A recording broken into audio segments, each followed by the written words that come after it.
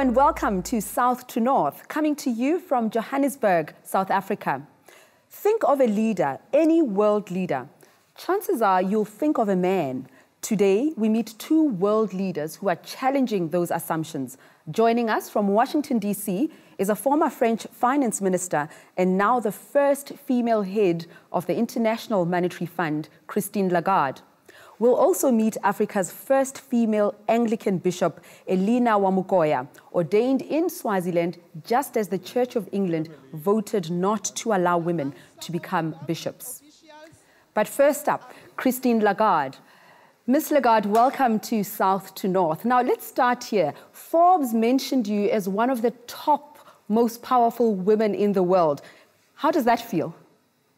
Feels good. Just good. I don't really pay too much attention to these rankings and these assessments and this, recognition and awards, because it lasts for as long as you are trying to do a good job. And it's the second part of the proposition that really matters to me, trying to do as good a job as I can in circumstances that are difficult at the moment. But it must mean a lot to get compliments from your colleagues. I mean, one IMF insider says that you are enormously impressive, politically astute, and he says that you have a strong personality, and everywhere you go in finance, in the financing world, you are described as a rock star. Now, is it because you are doing a good job, you are good at your job, or are you just a woman who's good at her job? Really, in current times, it's probably a combination of both, because it is still a little bit unusual to have a woman in the financial world, which is essentially male-dominated.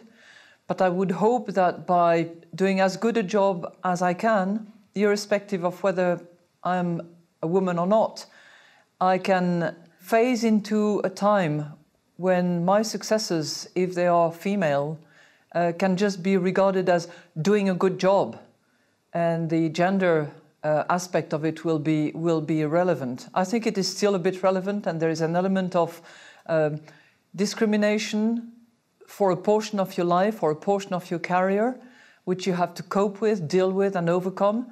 And then after that, that element becomes eventually a benefit that you can draw from in a respectful and dignified manner as well. Mm-hmm.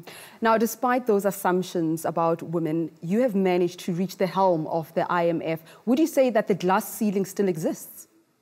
It exists for many, many and too many women around the world, in the financial sector as well as in other sectors. When you look at the wage difference between a man and a woman doing the same job, when you look at the number of women in the political arena, when you look at the number of women in high-level positions in companies, whether it's on the boards or whether it's at the executive levels, there are plenty of glass ceilings to be broken, and it happens over time, gradually, incrementally, sometimes a bit faster in some countries, and I wish it would happen more often and faster. I've always wanted to ask you this. You have bluntly blamed the 2008 financial crisis on the male-dominated and testosterone-fueled culture of global financing. Is anyone listening? Is that ever going to change? Well, I did say so. I did repeat it. I will continue to repeat it. Generally, people hear what I say.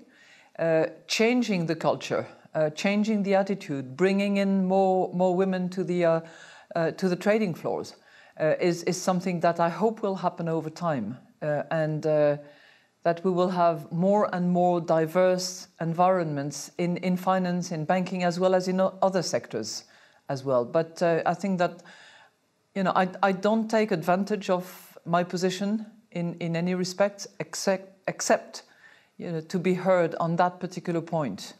Make sure that there is space for women at all tables.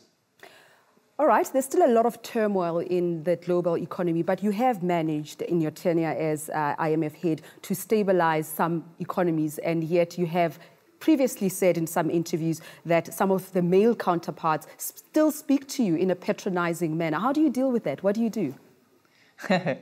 I smile. I think, smile and a good sense of humor are extremely helpful to deal with that. But I'm not sure that I have by myself stabilized lots of things. The IMF is really trying to contribute and to help in stabilizing, but it has a lot to do with what national governments, local authorities, and the people are prepared to do for their economy, for their financial markets, in order to stabilize the situation for their own good and for the good of their neighbors and the whole community. Let's talk about the IMF. Since its establishment after World War II, there has never been anybody but a European heading it. Nobody from Africa, nobody from Asia. Will that ever change? When will we have an IMF head from another part of the world, particularly because those economies are growing while the economies in the Eurozone are declining? You're right. A lot of the growth that we have observed over the last few years has been generated by emerging and low-income countries. So there is a shift. There is a geopolitical as well as an economic shift that is happening before our eyes. But there is a lot of catching up to be done.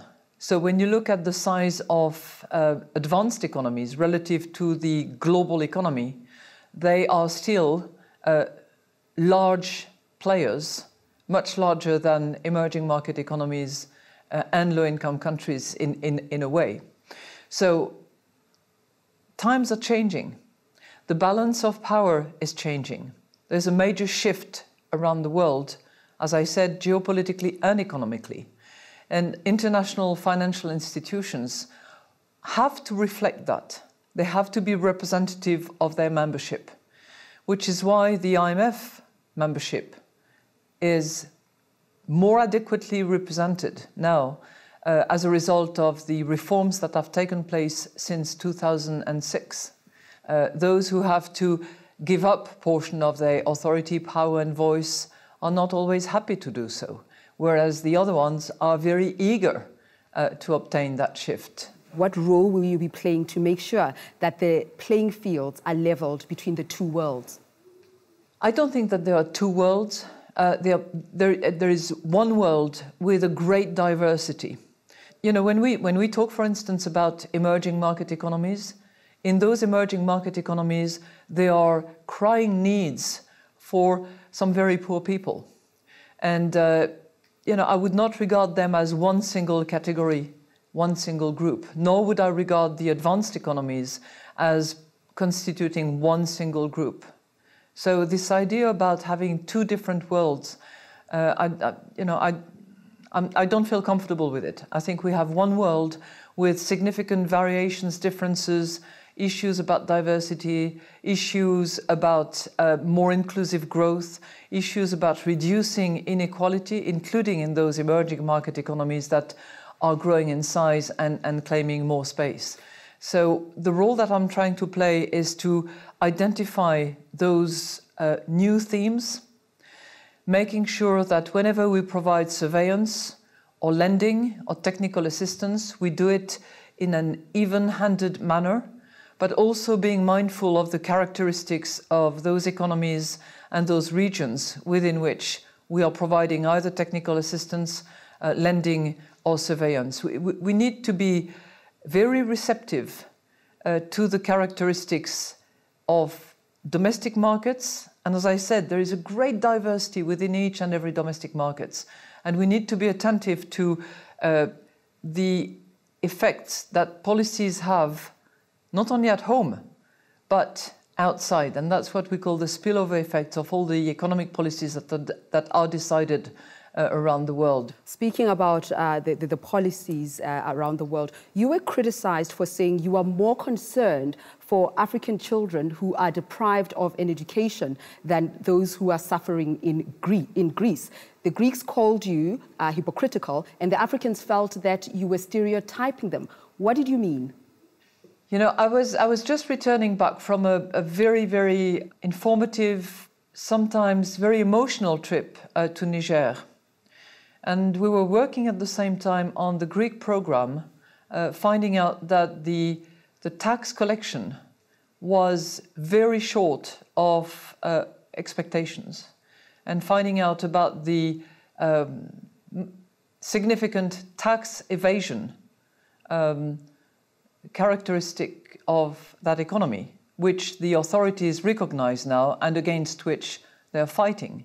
So when I was asked about Greece, I did refer to the fact that I was more mindful, more moved by what I had seen in some primary schools in Niger than I was about the current Greek situation, because of the failure of some of the Greek population to honor their obligation and to pay their tax. And I still feel the same way. I'm only very pleased to see that the Greek authorities are now really trying to deal with the issue and to collect tax as they should. Let's talk about something really, really important now. You've been criticized not only for what you say, but also what you wear. You know, really, it's not so much fashion. It's a concern about respecting other people. It's a concern about showing dignity and respect. And you can demonstrate that in multiple ways. Back at home, my mother always told me, dress properly, be attentive to color coordination, and it's a way for you to show respect to other people. Not to look clumsy, not to be, complacent about the way in which you dress. So I don't present any apologies for that. That's the way I was brought up, and that's who I am. I'll go along with that. Now, you have decided to visit an African country, Malawi, in Southern Africa, our neighbor here in South Africa. Did you choose Malawi because it has a female president? Why Malawi? Well, you gave the answer. Do you find Joyce Banda impressive? What do you like about Joyce Banda? I was most impressed by the president of Malawi. I told her that I would make a point of visiting her when she invited me to visit her country, and I'm delivering on my promise. Mm-hmm. Wherever I can give support to women in difficult, tough position, tough spots, and I know that being the leader of a country is a tough spot, I will do so. Mm-hmm. You also visited Colombia, and you put on your Facebook page that you were impressed with the female entrepreneurs in Bogota. What was so inspirational about them? And can you tell me a little bit more about the unique challenges they face? Whenever I visit a country, I try to meet with what we call civil society, and not to just move around the exclusive circles of finance ministers and governors of central banks. I want to see the people who are facing the difficulty of getting access to finance, the difficulty of accessing markets, the difficulty of exporting, the difficulty of hiring in a formal as opposed to informal way. And I had the opportunity to do that in Colombia with an association of women entrepreneurs and owners of their business, which very often they had created. And there were small, medium-sized, large enterprises. All of them shared their concern, their problems. I've mentioned some of them. Access to finance, ability to market new products, ability to register patents and have the funding to do so, concern about the support they were getting from their authorities, and also the joy of hiring people from their community, often women, sometimes young women who could not get jobs otherwise. And it was a very rewarding session, if you will, both for them, I think, because some of them just didn't know each other very well, or didn't know each other at all, and for me, because I heard, firsthand what difficulties they faced in their country. As a young professional woman, I face the challenge that many of my peers face, that we're going into the workplace, we're making our voices heard, we are community workers, but you still have to go home and juggle all those different roles. How does Christine Lagarde do that, the personal and the professional? Well, just like you, I have to struggle with multiple things, and I have to do my shopping, and I have to do my ironing, and I do a few things that people don't suspect I do, including very trivial tasks like that. But Number one, I don't complain because I've been lucky and privileged in many ways all my life because I worked hard, made enough of a living in order to have a bit of support at home. My mother helped me a little bit at some stage very early on, but I still do lots of other things.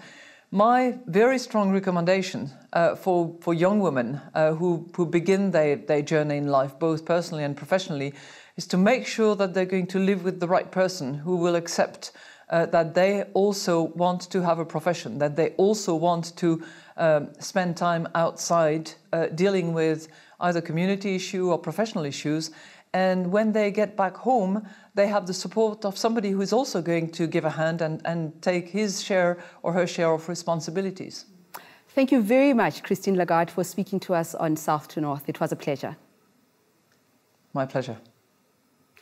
That was Christine Lagarde, who most definitely has broken into a world previously reserved for men. Here in South Africa, equal rights for men and women is now enshrined in our constitution, which is a great thing. But of course, any amount of words doesn't necessarily lead to action. One of the areas of life worldwide where women have indeed struggled to be treated equally is religion, of course.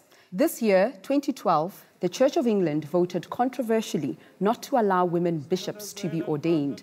There's talk now that the decision may be reviewed, but in the meantime, here in Southern Africa, we have led the way.